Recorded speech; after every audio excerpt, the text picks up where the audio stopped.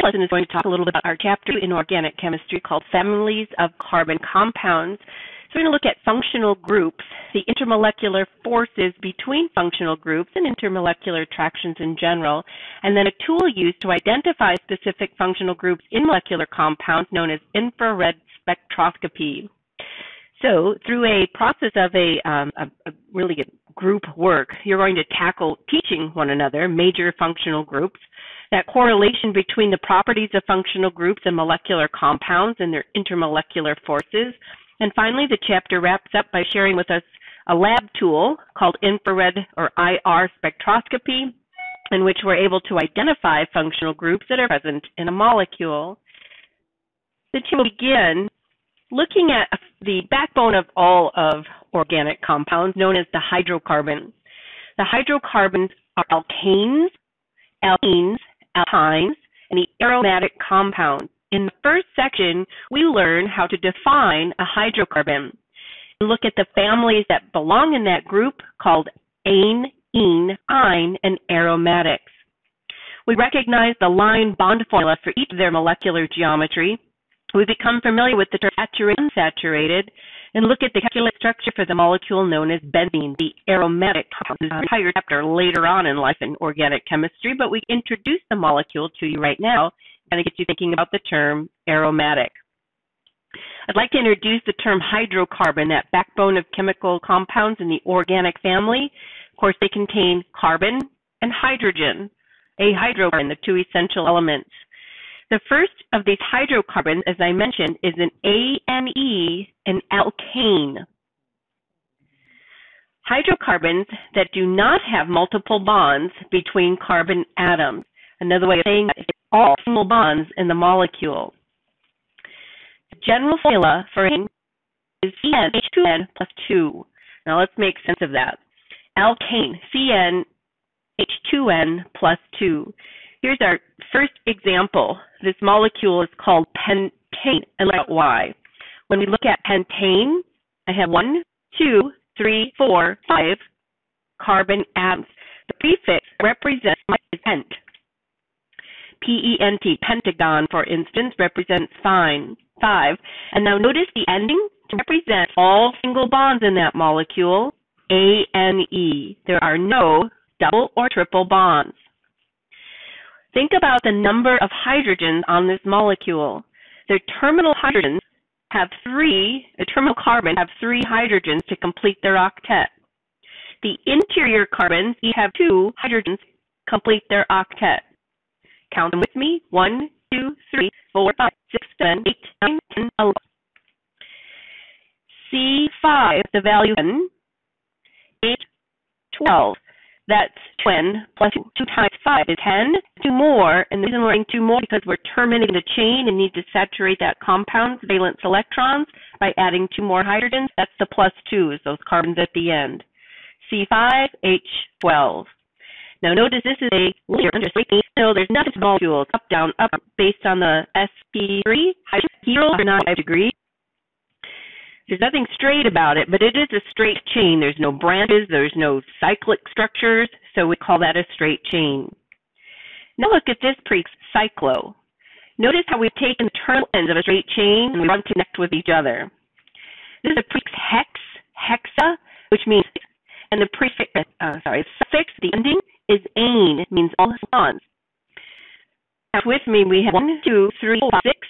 There's the part of the word. It's in a cyclic structure. That's the cyclo part. And I see the prefix ane, meaning single bonds. How many hydrogens do you count now? 1, 2, 3, 4, 5, 6, 7, 8, 9, 10, 11, 12. C5, 8, 12.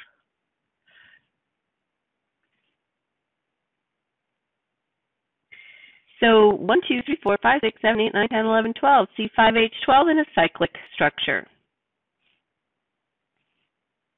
Let's write those formulas and names for the first 10 alkanes. 1, 2, 3, 4, 5, 6, 7, 8, 9, 10, 11, 12. I just wanted to check that math. All right, methane is CH4, straight carbon or hydrogens, methane.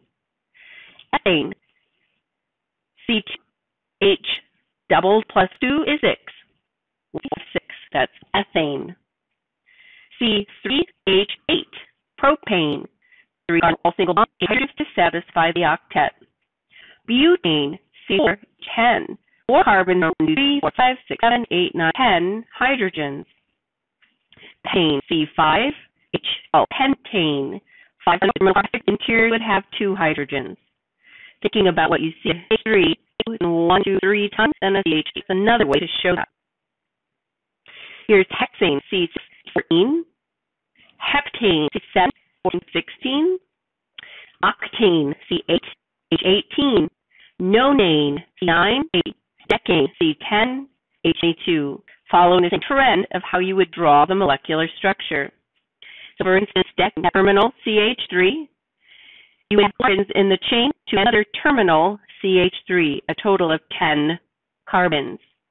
These are all known as all bonds, so you see every single time the A-N-E ending. If we do have a multiple bond, we change the ending to let the reader know if it's double or triple. If it's a double bond, we have an E-N-E ending known as an alkene. Notice here we have 1, 2, 3 carbons. There's a prop to represent 3. We could have propane like the previous page, but notice we have a different ending to know that the now had I drawn the picture the same way, actually the same molecule, we're just counting from the other direction.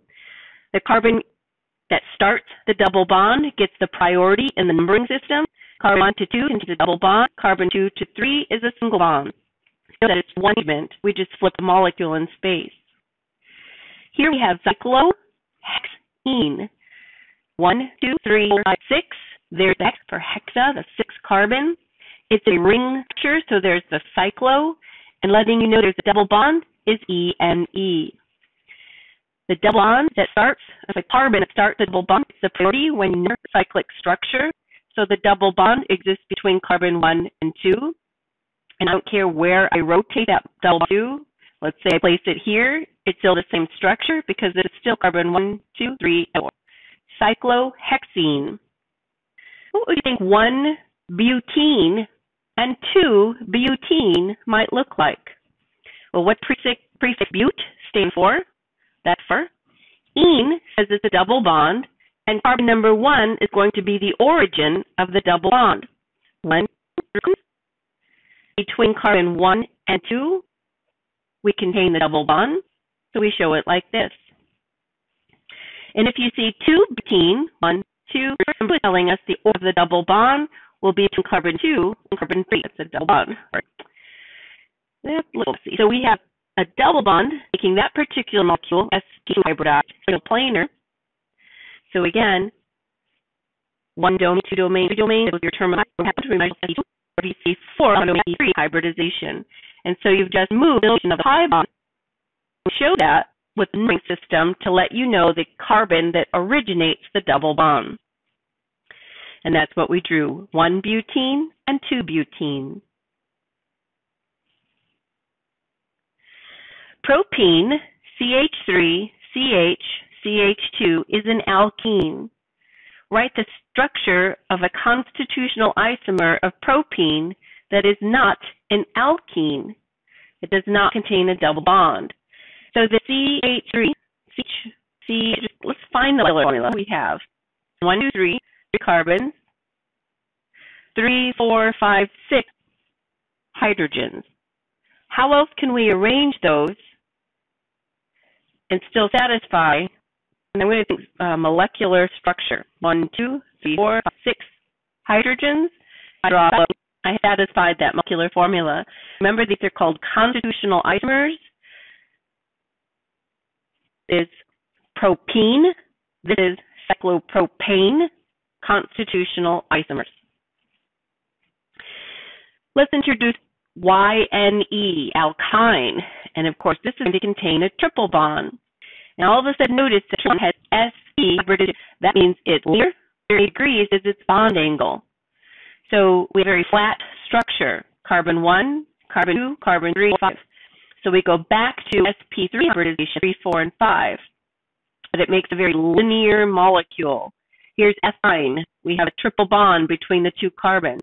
Each of the prefix 2 carbons, ethine. This structure has 5 carbons. That's where you see pent. And I'm letting you know the location of that triple bond with the numbering system. The triple bond is between carbon 1 and 2, so 1 pentyne.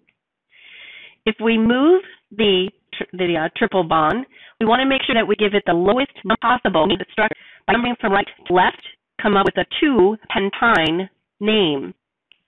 What would be incorrect is to number from right. It would end up on carbon 3 pentyne. And if I numbered in the other direction, and the rule says, pick the direction that gives that triple bond the lowest number. That's the priority there. So always check the direction you should number when you're naming these compounds. Make sure you start from the side that gives the lowest number to the origin of the multiple bond. These are aromatic compounds we'll need to know. Aromatic. Well, they contain a special type of ring. That most common example is a benzene ring. Notice how we have alternating double, single bonds in a cyclic structure. There are 6 carbon rings, 1, 2, 3, 4, 5, 6 hydrogens in a benzene ring. So our formula for benzene is 6. I can see that we can resonate and move double bonds to create a stable resonance structure where the double, single bond alternate in this fashion, double, double. And so these two structures exhibit resonance, the alternating double single bond, which means that it's not really a single bond, it's not really a double bond. It exhibits resonance. Those pi bonds are to be delocalized, if I can spell that, delocalized. The benzene ring, draw the circle inside to remind you that the pi bonds are delocalized. It's a representation of both of these structures. Benzene. C6H6. Another type of aromatic compound puts a methyl group of benzene. Now we name this as toluene. Memorize. If you see a functional group, carboxylic, I'm reading it Q, it has acidic proton on a carboxylic acid, COOH. Q, carboxylic acid functional group. If it's attached to a benzene, we name that acid as benzoic acid. Let's memorize these compounds as we move forward. The term saturated compound belongs to the family of alkanes. They only contain single bonds. A molecule is saturated if it's holding as many hydrogens as the carbon possibly can to fill the octet. All single bonds. The molecule is considered to be unsaturated if it has any pi bonds. So alkenes and alkynes, with aromatic compounds, contain pi bonds and therefore are unsaturated. They possess fewer than the maximum number of hydrogens. So when I go from bonds, A, N, E, we see that we're holding the maximum hydrogen possible. To make room for a double bond, we actually have to leave off those hydrogens up with an unsaturated compound here. Remember, C2H4 is the general formula, and that's an unsaturated compound. And with the ending now is on, we had to remove more hydrogens to make room for the triple bond. C2, general formula, we got to get rid of 2 H's to make the triple bond. It's unsaturated. All the octet carbon are filled with H's. If you start removing any hydrogens to create spaces for multiple bonds, the molecule is now unsaturated. Let's begin. If you're watching from home, try this with me, and if we're in class, you'll turn this in on a piece of paper. What are 2 constitutional isomers of cyclopentene that do not contain a ring? Cyclo, the carbons are going to be in a cyclic structure. Pent, that means there's 5 carbons. And ene means that there's a double bond. So we're going to structure with 5 carbons. 1, 2, 5 is in a circle. Because of the prefix cyclo tells me that it's a cyclic structure, not a straight chain, but the terminal ends have connected together to make a cyclic ring. The ENE tells me there's a double bond in that structure. Doesn't matter where, because this will always tell me the origin of the bond. If there's just one double bond in that structure, it's always going to be called carbon 1. So we can leave off the 1 because we know that will be the priority carbon, cyclopentene. We have 5. How many hydrogens are on there? I have 1 more here, 1 more here to complete the octet. Now I need 2 on the remaining carbons. So 1, 2, 3, 4, 5, 6, 7, 8 hydrogens. I count right. 1, 2, 3, 4, 5, 6, 7, 8. How can we arrange 5 carbons and 8 hydrogens to create another type of compound that's not a cyclic structure? Well, if it's not another, I'll draw a line. 1, 2, 4, 5. 1, 2, 3, 4, 5, 6, just as an idea. Fill the terminal N. I have 2 more hydrogens to place. We could fill one of those carbons, 7, 8. So now the hydrogens are gone, but I have these 2 carbons that do not yet have an octet, so that makes me suspect a multiple bond. To get each carbon to have an octet, 4 bonds is what it wants, we'll need a triple bond. We formed 1, 2, 3, 4, 5. This is 2. How about another constitution isomer?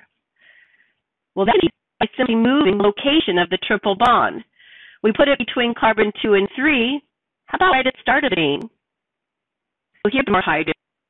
This carbon has enough bonds already with 4. This one needs 2, this needs 2, and that needs 3 to complete the 4 bonds carbon requires. So we've created a structure that has 1, 2, 3, 4, 5, 6, 7, 8 hydrogens, but we moved the location to number 1. So here we made 1. Those are 2 conjugal isomers, cyclopentene, that did not contain a ring. We just drew that. In benzene, we've talked about the aromatic structure of the alternating double single bond. Remember the term that uses double-headed aromatic structures. The case is one in which we draw a ring inside of that structure. That ring represents the delocalization of the pi bond in each of the double bonds. The bonds are of equal length, which is the very definition of a resonance structure. Benzene is incredibly stable, simply due to the resonance of those alternating double bonds. Remind ourselves that it would be sp2 hybridized. You have equal electron density above and below the ringed structure. Delocalization of the pi bonds means it's that tweener length. So when I draw benzene and represent it like this, it's not that I have a true double bond here, and it's not that I have a true single bond here. The resonance structure provides equal length. The other bonds are equalized, spending an equal amount of time between all 6 carbons. Delocalized pi bonds. Cyclobutadiene. Cyclobutadiene. Cyclo means a structure that is in a cyclic circlet ring structure. But, 4 carbons. Buta, 4 carbons. Di means that there's 2 ene, 2 double bonds. Cyclobutadiene. 1, 2, 4 carbons in a cyclic structure. If it's like benzene, it alternates. We make double bond, single bond, double bond, single bond. So that's how it would be similar to benzene, alternating single double bonds. However, its bonds are not the same length. The double bond is actually shorter. I should have better representation. Double bond is shorter than the single bond. So it's not a square of equal length, but it's a where we have 2 separate bond lengths. Explain why it would be incorrect resonance structure. If it's a resonance structure, they're not the same. It's rectangular. And as soon as it told me that, I understand that this molecule does not exhibit resonance. It is incorrect to show a resonance structure. Benzene has equal bond lengths. Cyclobutadiene does not. They are not the same in terms of resonance. So it's actually very unstable due to the ring strain. And we'll learn that there's an anti-aromatic rule known as Huckel's rule at a later date. It might even be in, I think it is in the second half of the chapter. So it might be the second chapter of the book. So it might be in Orgo number 2. So just remember, pi electrons that are localized, and therefore it's not considered aromatic. Delocalized exhibit the term aromatic exhibits resonance. Let's pause the video here, and we'll pick up with the next lesson called polar covalent bonds.